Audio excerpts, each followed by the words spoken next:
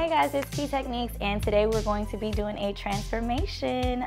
So stay tuned. We'll be doing like a shortcut. I want to kind of give her some length in the bangs. So stay tuned.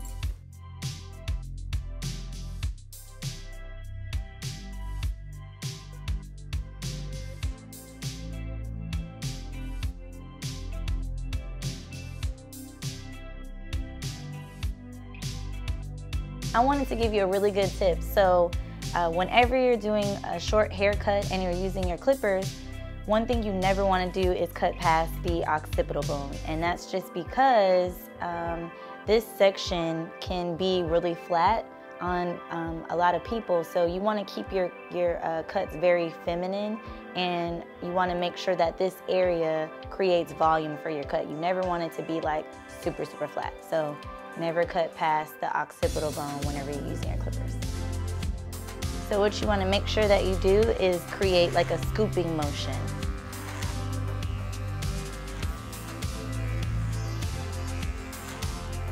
And you bring it out right when you get to this bone, that occipital bone.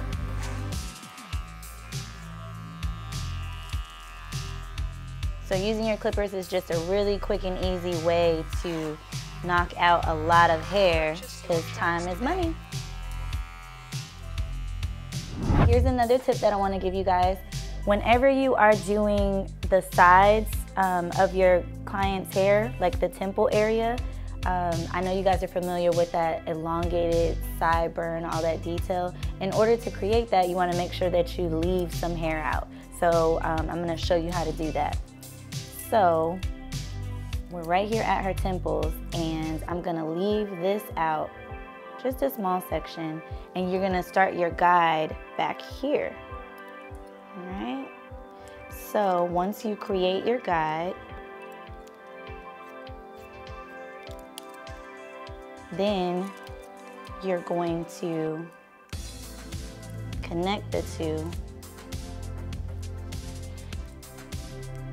by bringing it back and cutting there, right? So she has now her elongated sideburn. And of course, once you mold them down and get the hair to lay really flat in the position that you want it, you can go back in and customize right in here.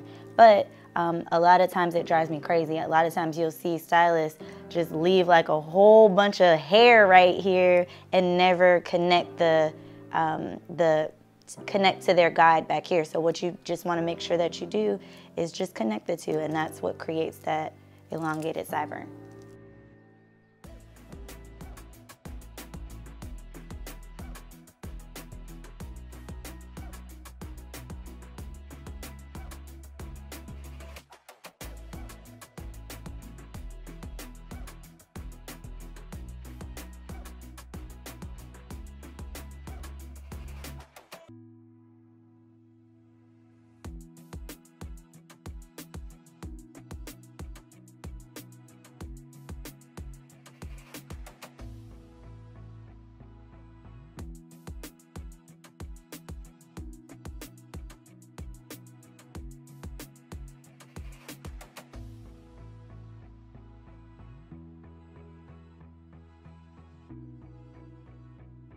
All right, so it's super important to use professional products.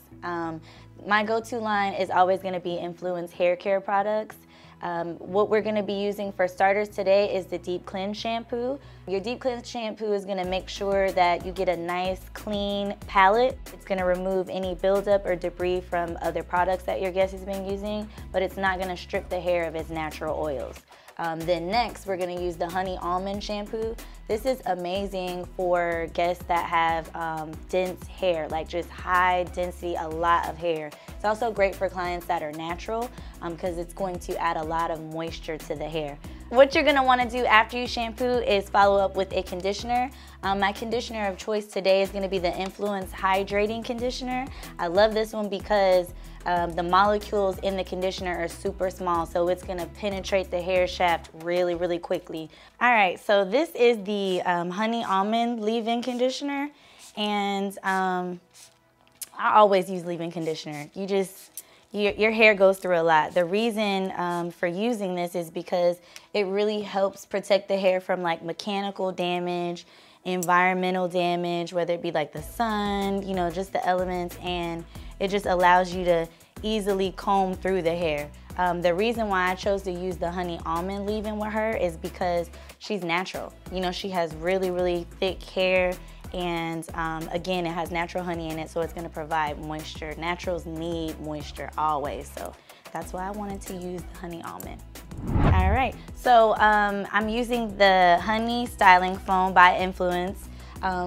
We have two. We have the honey styling foam, and we also have the coconut styling foam, but I'm using the honey styling foam because it's gonna give her hair like a nice medium hold. What I really, really, really like about the foam, you're gonna use a lot of foam when you do short hair, by the way, but what I really, really like about the Influence foam is that you're not gonna get any flakes, no flakes. You're gonna get a nice hold, and when you come from out of the dryer, you'll notice that the client's hair has a nice shine, like a natural shine to it. So you always wanna make sure that you have enough of the product in your hand to kind of evenly distribute through the hair. I feel like a lot of times people miss that, but use the foam, use it up.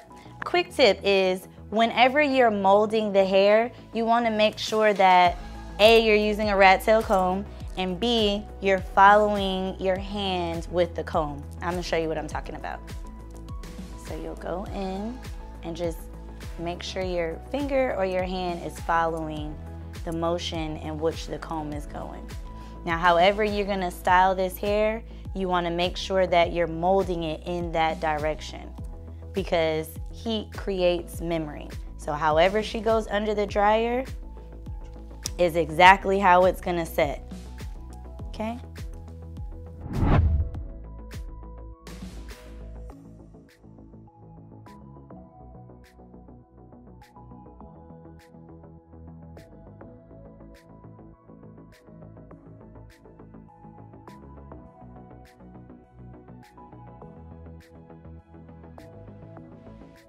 So guys, we're about to start our curling section. This is the really, really fun part for me. This is where you get to like really show your creativity.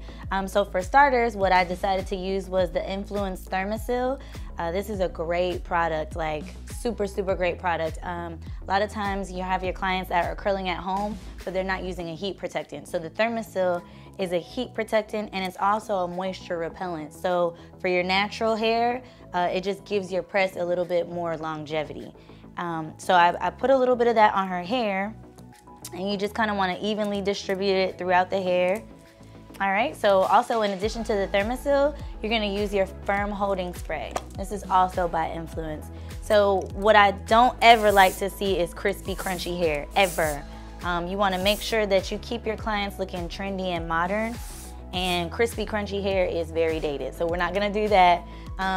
This firm holding spray gives the hair like a really nice pliable hold. So say for instance, she goes home, she goes to sleep.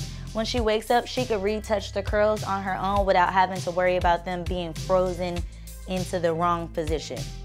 All right guys, so as you guys can see, this is her finished product of her mold. Nice shine, and she's ready to be curled. One of the things I want to talk about is doing the proper curl on short hair. So as I said earlier, you want to make sure that you keep your guests looking trendy and current.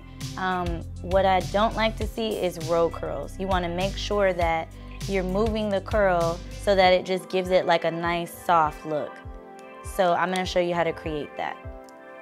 So you're going to go in with your small iron, and rather than just leaving it set where it's just, you know, curled, you just move through the curl. And a lot of times, I like to move through the curl while it's still warm because by the time it cools, it's gonna cool in that soft setting versus cooling, you know, in a row. I'll do another one here for you guys. And then also, whenever you're curling, make sure you're curling in the direction of, you know, how you want the hair to lay. You don't want to work against it. So give it a nice soft look. Purchase your tracks today.